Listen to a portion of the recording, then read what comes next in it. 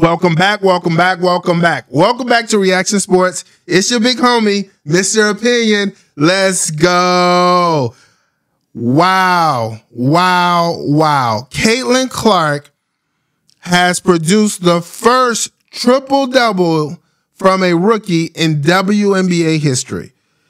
Wow, folks. She has come really close, actually a few times to this, especially with the double-doubles and assists and points. We all knew that, but her getting in the grind, getting those defensive rebounds has allowed for her to produce the first triple-double in WNBA history.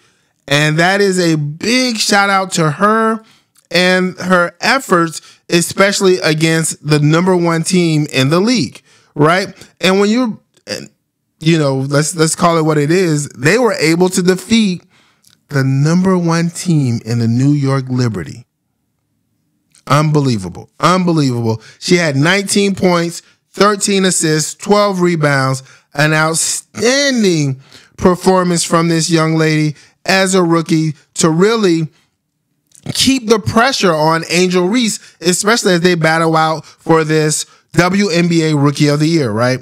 Angel Reese has been on a hot tear, as you guys all know, and Caitlin Clark has been doing quite well herself as they battle to see who will be the Rookie of the Year, just like they battled in college for accolades and awards and trophy, especially, with them coming up on, being the 7th and 8th seed, trying to make the WNBA playoffs. So really kudos to them for really putting in the effort and the work. All right. So triple doubles are great. Accolades are great. But you guys know my #1 criticism of Caitlin Clark is not producing what she needs to do or doing what she needs to do to help her team win. And with that being said, I have to give credit where credit is due. In today's ball game against the #1 team in the Liberty, she was able to put in the work that allowed for her team to come away with the victory. And we talk about this a lot. We talk about, team sports versus individual sports. It's a combination of both. You have to be able to have your accolades, and you also have to be put up the numbers, right? There's a reason why Michael Jordan is considered better than Charles Barkley. Charles Barkley hasn't won anything, right? There's a reason why Magic is put in the place that he is. It's not that Charles Barkley couldn't ball, but he didn't win when it counted.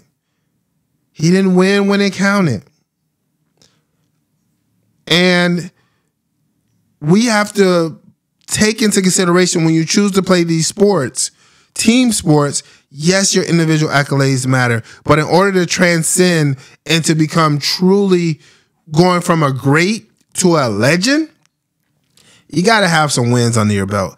There's a reason why Barry Sanders is the greatest running back of all time, but is not considered the greatest player of all time by many. Why is that? Doesn't have the rings. Tom Brady, he has the rings. And the rings have to count. Championships have to count. Winning have to count. Or at least is how we play the sport in America, right? In terms of where we give our accolades to. So without further ado, I want to go into this scenario. As you can see, the score was 75-69. Indiana was down, right? Indiana was down. 3 minutes left in the fourth quarter. And on this play, this is what, Caitlin Clark had gone, what was she? 3 for 12 from beyond the arc. I think she made, 3 for 4 in the first quarter. And she really hadn't make anything from 3 all day. And what has been the criticism? You need to develop your game. You just can't be one-dimensional. When you're one-dimensional, you can be beat. And she was very one-dimensional, but in the fourth quarter with the game on the line, she got the ball in her hands. Coach Sides, as you can see, isolated her one-on-one. And what did she do? Caitlin was able to take the ball to the rack, get the and one. Questionable whether it was an and one, but she got it. And so what did that do? That brought the game within reach. She got 3 points without taking a 23-footer. That's huge. But this is the growth and the development that we talked about, that, you know, those who were actually willing to give Caitlin some criticism, unlike the Cultural Warriors, who said everything she did was great. No. But her doing this showed me a lot today, especially considering this was against the number one team. Able to get this, cut the lead down, right? Next possession coming down. If you can look at your screen, this was like on a fast break, a 2-1-4 fast break. 2-1-4 fast break. And what Caitlin Clark did coming down the right-hand side, it reminded me so much of the game against the Sky. In a similar situation, she passed the ball to, who was the teammate? I forget her name. Wasn't Kelsey. It was one of them. Anyways, she passed the ball. The teammate fumbled, hit the ball on top of her head, had a turnover. Nothing came of the play. But in this situation, same scenario, on the break, teammate in the corner, right?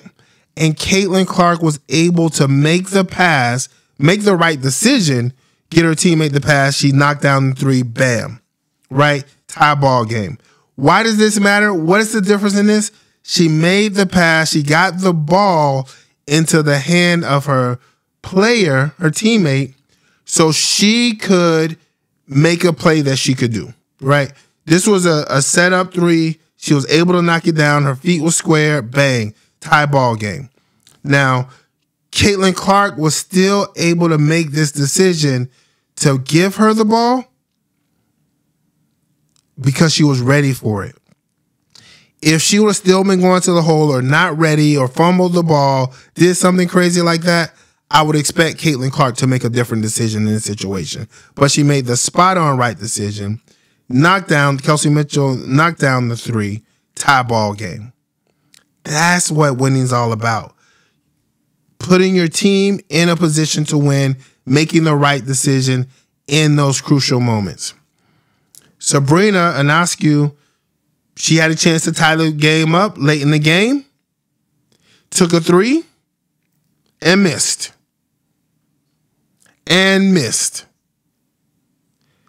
Huge win in front of a big crowd for the Indiana Fever. And it does do something that I've been talking about for a while, which I hope it continues, right? They had a tough stretch, the Indiana Fever. A very tough stretch. In these games, they had Chicago. That was a loss. We talked about that. Seattle was a loss. They had the Phoenix Mercury, and they dug deep to get that win. That was a big-time win, especially with all the pressure on Clark and Diana Taurasi. So that was a big win. They lost against Vegas, pretty much then showed up, but Vegas, Kelsey and Plum showed up big time for Vegas. And then they got the win against the number one team, New York. Big time shocking, right? So that was how they, finished this little run out. And I think I give them props for that. Be honest with you. Big time props. And the reason why is, as the number one player, this shows me a sign of growth and development. We'll see if they could keep this momentum going forward. Take this momentum into the game against Washington, which they should beat the Mercury again, and then they'll have a big-time matchup against the Minnesota Lynx, and that'll be another tough stretch they have coming down. But let's see what happens. Let's see what happens, especially as they battle for this playoff spot, and also at the same time, Caitlin Clark is battling for Rookie of the Year. All right, so once again, let's look at this. Let's look at some stats really quick before we get out of here. Caitlin Clark had 7 of 17, 3 of 12 from beyond the arc. You know why I'm not even mad about that? Because she made the plays at the end of the game to win. 4 turnovers. You know that's been a big issue for her. 4 turnovers. But she was +9 today. She's one of the league leaders in plus minus with negative, 100 and something.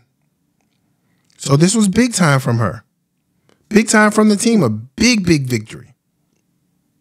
You got to give credit to them. You got to give credit to Coach Sides. And we'll see what they do. They're firmly in the battle for a playoff spot.